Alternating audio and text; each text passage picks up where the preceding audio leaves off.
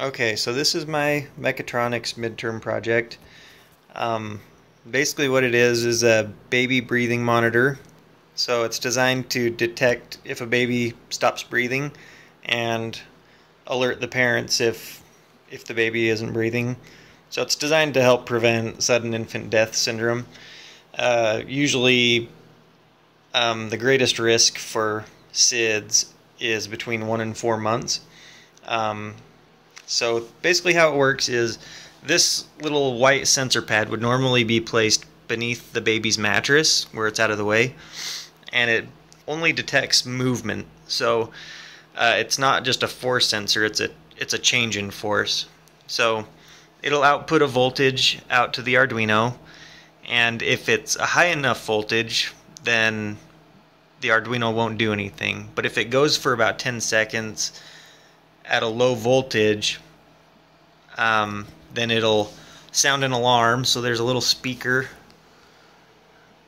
right inside that box right there, and it'll also output to this little vibrating motor. So this would be velcroed to the side of the crib so that when it shakes, then it alerts the baby or tries to wake the baby from a deep sleep. So let's see how it goes here. Right now it's off, it's in mode 0. So if we turn it on, there's 6 different modes of sensitivity. So 1 is the most sensitive. 1 will pick up movement even if someone's just walking in the room, and it'll pick that up. Or even if the TV is just a little bit too loud, then it'll pick it up. So it's very, very sensitive. So we'll put it on something more like mode 4.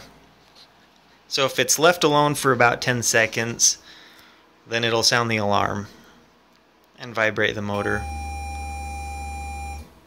So you probably can't hear it very well, but it's shaking the whole kitchen, and it works really well.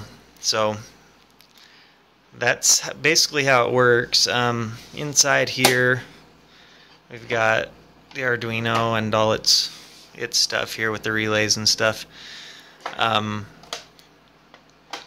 So yeah, that's about it.